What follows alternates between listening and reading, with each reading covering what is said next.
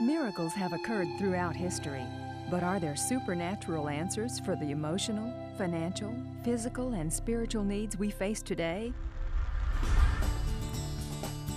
Miracles still happen, and in the next few moments, Sam Luke will share practical insights into knowing the God of miracles.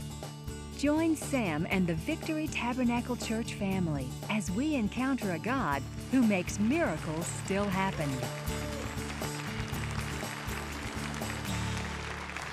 Hello and welcome to Miracles Still Happen. I'm Pastor Sam and I'm so glad you joined me today. I want to encourage you to stay tuned for the next half hour because I'm sharing a message with you. This is the second part of a two-part message. I'm sharing a message with you that I call Signs of His Return. Where are we living as it relates to the coming of the Lord? He said, I will come again. Will He come in your lifetime and mine? You'll need to stay tuned to find out. And here's what I want to do. I would like to send to you, free and postpaid, a book I've written entitled The Beginning of the End. I want you to have it because you need to be updated on what's going on now and know that you and I are living in the closing hours before the coming of the Lord. Here's what you do. Call me now at 804-744-8881. That's 804-744-8881. Or you can write to me, Sam Luke, at Victory Tabernacle, 11700 Genito Road, Midlothian, Virginia, 23112. Here's the third way. You can contact me at sluke@victorytab.org. I want to send you this book, and if you'll call or write to me today, I'm going to send it to you absolutely free. So let's go together now in the service where the power of God is at work, and I'm talking about the coming of the Lord. So get ready to be blessed. What happens in America is critically important to the rest of the world. And right now people are watching me around the world via the internet. The technology has finally caught up with the Great Commission. Jesus said, go into all the world and preach the gospel to every creature. Right now there's somebody that is watching me in a Middle Eastern country. There's somebody who is a Muslim who is watching me right now. You say, Pastor Sam, do you really believe what you're saying? Let me tell you, I may say some things that are controversial, and even in this church, and some of the things I'm going to say today, I'll get some mail from people saying, you don't have to be so graphic. You don't have to get in my face with that. Not everybody's going to agree with what I say, but I can tell you right now, I have never said anything that I didn't believe was the truth. And I'm telling you, sir, you, ma'am, the truth. Acts 4:12 says, neither is there salvation in any other, for there's none other name under heaven given among men whereby we must be saved. It's not Allah, it's not Muhammad, it's not Buddha, it's not Confucius. It is the wonderful name of Jesus Christ. And Jesus is Lord.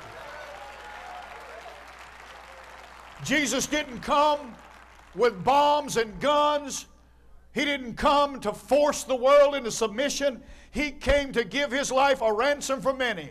He came to be the sin substitute and the sin sacrifice for all men of all ages throughout all of time. He did not come to marshal an army to lead Israel out from under the tyranny of the Roman Empire, but He allowed the Romans to take Him and hang Him on a cross while the Jews said, crucify Him. We have no king but Caesar. They said, you can't deliver yourself. Why don't you deliver yourself? You could deliver others. Why don't you deliver yourself? Truer words were never spoken. There was no way that Jesus could deliver Himself from the death of the cross and deliver you too. So He chose to die so that we might have eternal life.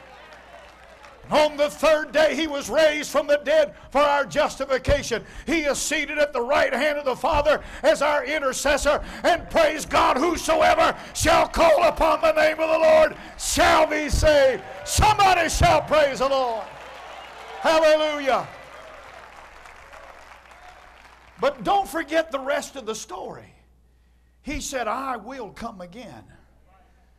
You say, well, how do we know His coming is soon? The signs of the times are all around us.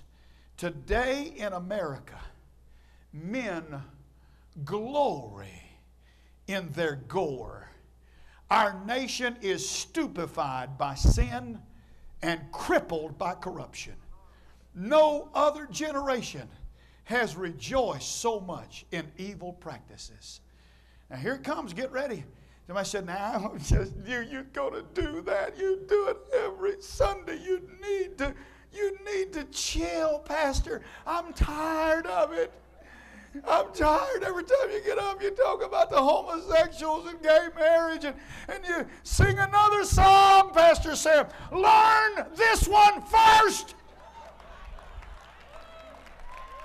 When you learn this one, I'll sing another one. Homosexuals flaunt their lewdness and stand in God's house, claiming to be delivered to indulge their sins. You say you got scripture for that. Jeremiah 7:10. And you come and stand before me in this house, which is called by my name, says the Lord. And you say, we are delivered to do all these abominations. They refuse to change their ways. They've lost all sense of guilt and become comfortable in their sins. Last week, New Zealand voted in their parliament to make same-sex marriage legal. It won't be long till it's here. 10 states now in the United States sanction same-sex marriage. They call it marriage equality. Watch it. It won't be long. And it'll become a law of the land. It may be the signal to the Lord, say it's enough. And the rapture will take place. There may not be one thing that any of us can do to stop it. But I want you to know this preacher right here is going to scream and shout. I'm going to make some noise. I'm going to tell every elected politician, you better not do it. If you want to get reelected, if you have a backbone, find it. I'm not advocating violence. I'm telling you, stand up and be counted. There may not be one thing that we can do to change it. I believe the next thing would be, marriage equality. Well, I'm a 40-year-old man, and I'm in love with a 12-year-old boy. And his parents said, it's okay we get married. I'll put him through school. I'll drive him to junior high every day. That's okay. I can take care of him. I got plenty of money. Somebody said, marriage equality. I want to be married to several people, not just one. I want to be married. Somebody said, they did that in the Old Testament. That's before credit cards.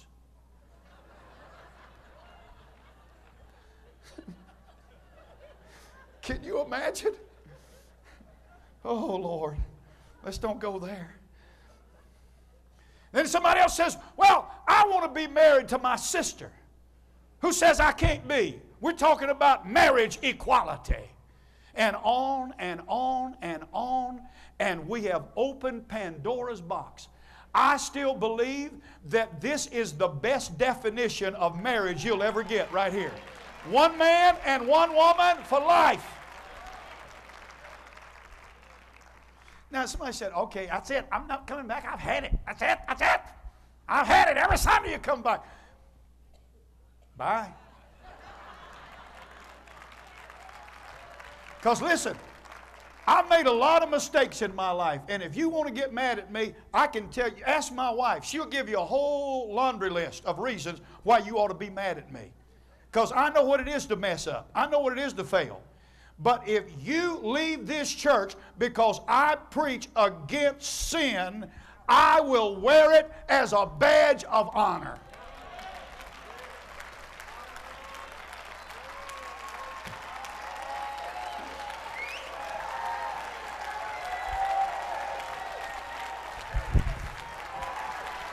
Amen.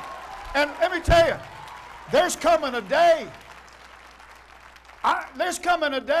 I would be foolish to worry about what you think about it. Because there's coming a day I'm going to stand before the Lord.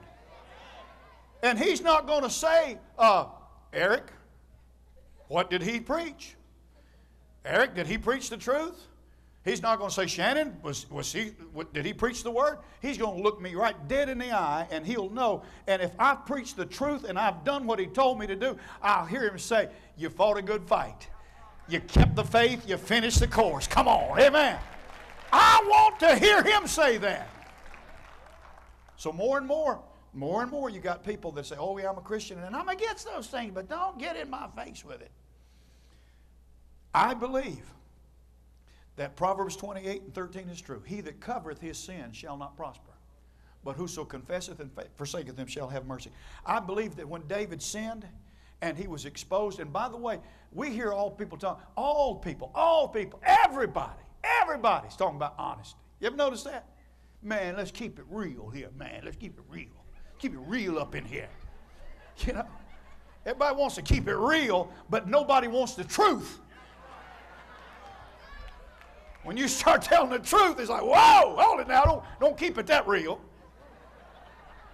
David was exposed, and he said, I'm troubled. I'm bowed down greatly. I go mourning all the day long. But he said, I will declare mine iniquity. I will be sorry for my sin. And I hear him shout, blessed is the man whose sins are forgiven and whose transgressions are covered. That means it feels good to be saved. Hallelujah. Praise God. 1 John 1:9. If we confess our sins. That's the biggest little word in the English language. If. If we confess our sins. He is faithful and just to forgive us our sins and to cleanse us from all unrighteousness. Isaiah 55:6-7. Seek ye the Lord while he may be found. Call ye upon him while he's near. Let the wicked forsake his way, and the unrighteous man his thoughts, and let him return unto the Lord. He will have mercy upon him, to our God, for he will abundantly pardon. You got time for one more? 2? 3? I ain't got but 2. But you're helping me preach so good today, I may come up with another one. I don't know. Senseless violence, bloody gang rioting, and senseless killing have made the streets of our cities unsafe. Television, for the most part, has become corrupt and violent. How many of you remember Captain Kangaroo? See, I got some of my peeps out there. You know, even Mr. Rogers. Some of you, Mr. Rogers. A wonderful day in the neighborhood. Be my friend. Ozzie and Harriet. Things are different now. So-called TV dramas feature endless scenes of bloodshed, violent death, rape.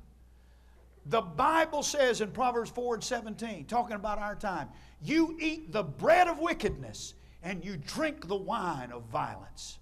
Proverbs 13:2, the transgressors shall eat violence. Sinners, eat it up. That's what they want.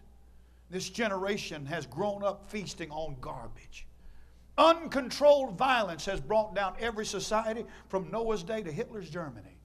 Hosea 4:2, you swear and lie and kill and steal and commit adultery. There is violence everywhere with one murder after another. This is why your land is not producing. It is filled with sadness. Now, I don't know where you stand on some of these issues, and I know they're controversial. They're hot-button issues. But why is it that every time there's a killing, it's all about gun violence, and we never look at the perpetrator? In the 70s, we decided that late 60s and 70s, we decided we don't need to even mention God in our schools. And we've raised a generation of heathens. And the television has been their babysitter. By the time they're 18 years old, they've seen 100,000 simulated murders on television. And then they go to school because they got dad's gun out of the gun case, and they go to school and they blow away a bunch of young people, kids killing kids, and the first thing we want to do, let's pass another law. We're not even enforcing the laws we've got. That is a knee-jerk reaction that says, we know that what we're doing is not going to make any difference, but we need to do something. Hey, here's a suggestion, Washington. Here's a suggestion, Mr. Politician. Why don't you do something that works? Why don't you make an effort to get God's people on their knees and get God back in the home and get God back in the school? You say you believe in God? Let's see if you do.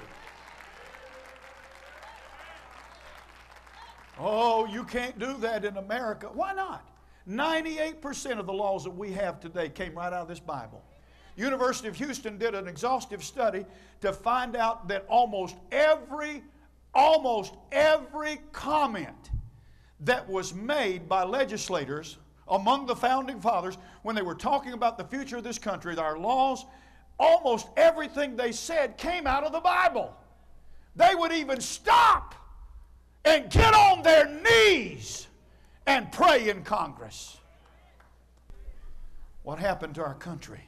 Sin has ruined our country. Here we go. Here we go. Get ready. Put on your seatbelt. Here we go. Abortion has killed more babies in America than all the wars that we fought since the beginning of this nation. We have killed more babies than the combined populations of New York City and Los Angeles, California. On the 40th anniversary of Roe versus Wade, since 1973 until the 40th anniversary of Roe versus Wade, which legalized abortion on demand through all 9 months of pregnancy, we murdered 50 million babies.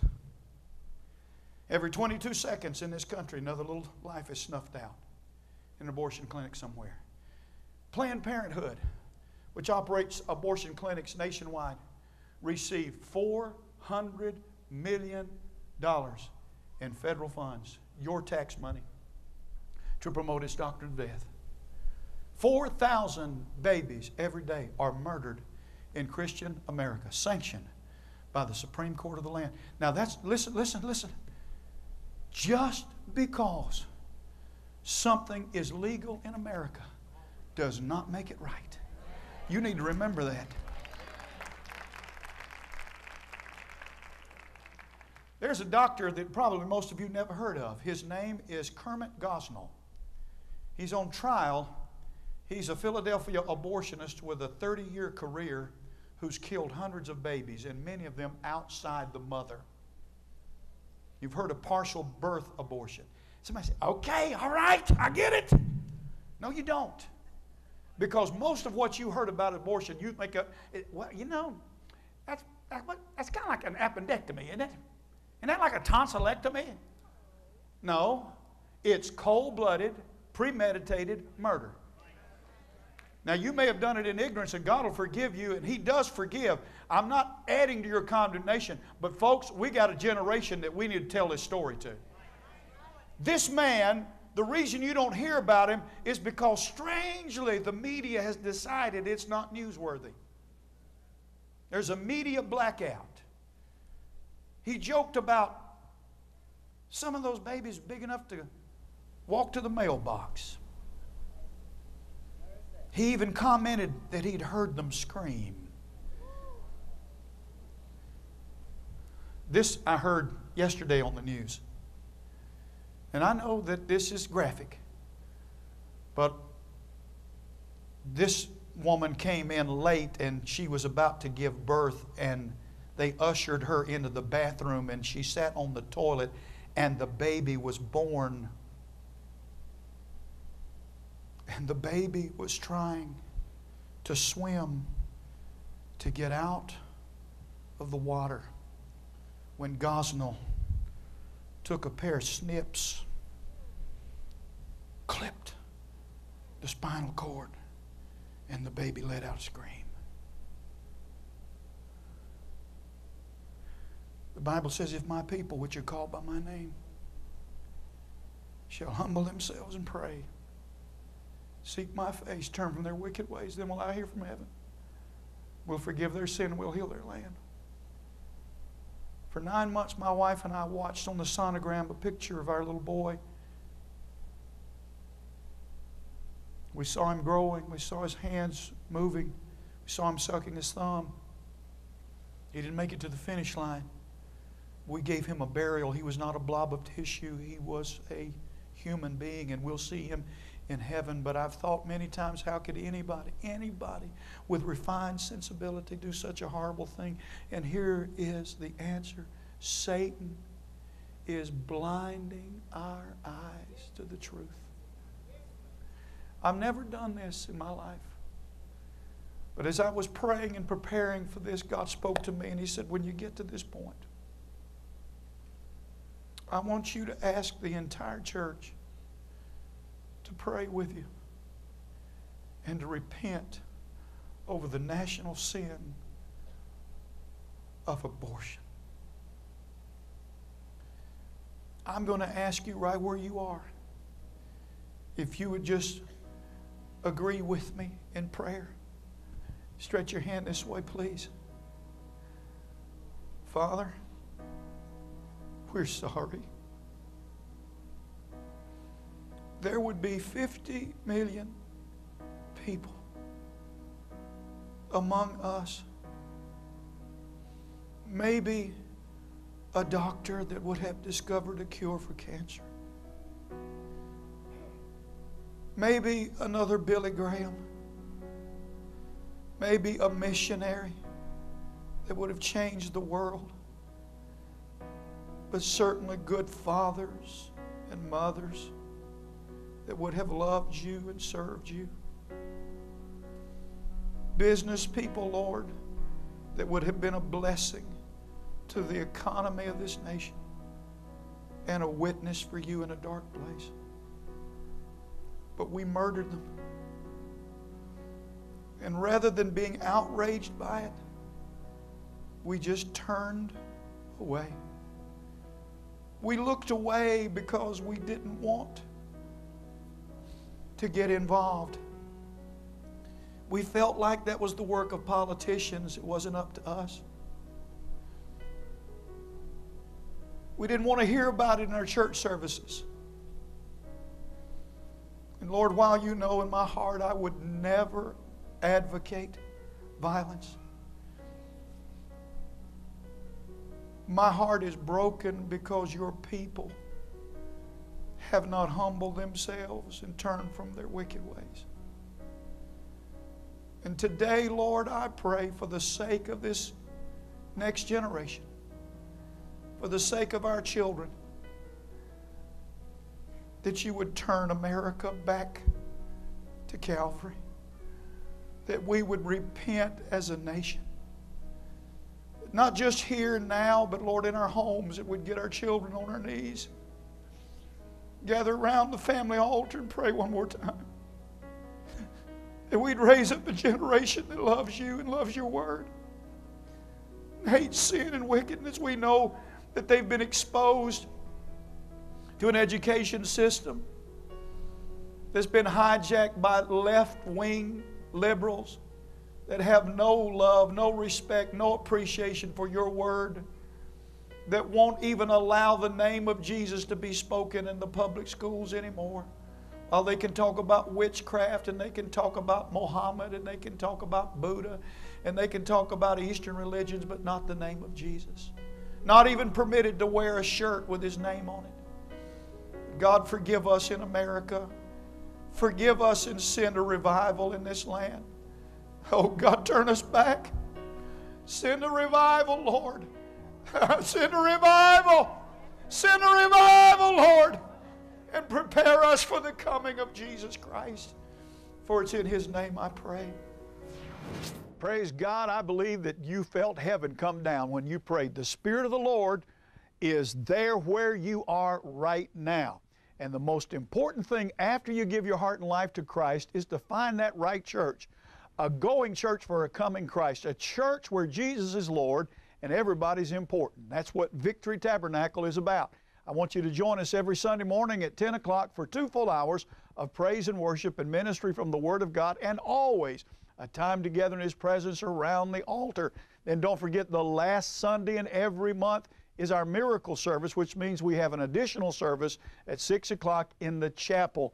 And God is confirming His Word with mighty signs and wonders and miracles. On Wednesday evening, you can find us right here in our Family Enrichment Night service, where we have something special for every age group and every member of the family. It's fun, it's exciting, it's relevant, and it only lasts for an hour and a half. At 8:30, we're walking out the door. So here's what we have: Royal Rangers for the boys, missionettes for the girls, a dynamic youth program for teens called Battle Cry, and a ministry to college and career age young people called The Vine, and I'm teaching in the main sanctuary. So be sure to join us. One more thing, I want you to go to our website. That's www.victorytab.org, and notice 2 things. Notice, first of all, that if you can't be with us in person on Sunday morning, we'll bring the service to you. You can join us via live stream on the internet. It's called Ustream.